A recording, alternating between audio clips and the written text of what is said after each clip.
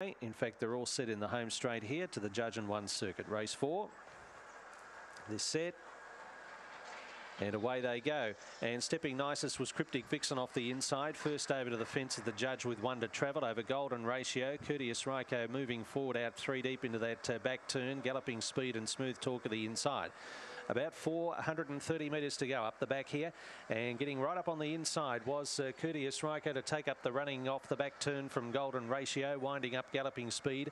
And then about 2 or 3 to Cryptic Vixen, who's dropped out with Smooth Talker as they come to the turn. Favourite is in front. Galloping Speed is after Courteous Ryko, winding up 3 deep and is plugged to the front. Golden Ratio comes again the inside. Golden Ratio, Galloping Speed, they hit it. Oh, by golly.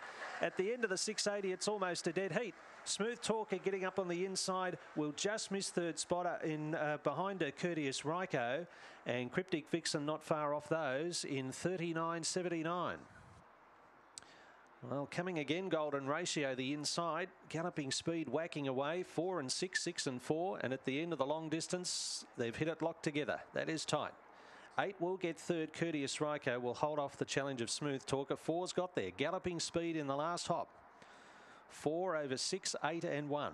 4, 6, 8, 1. Galloping Speed the winner.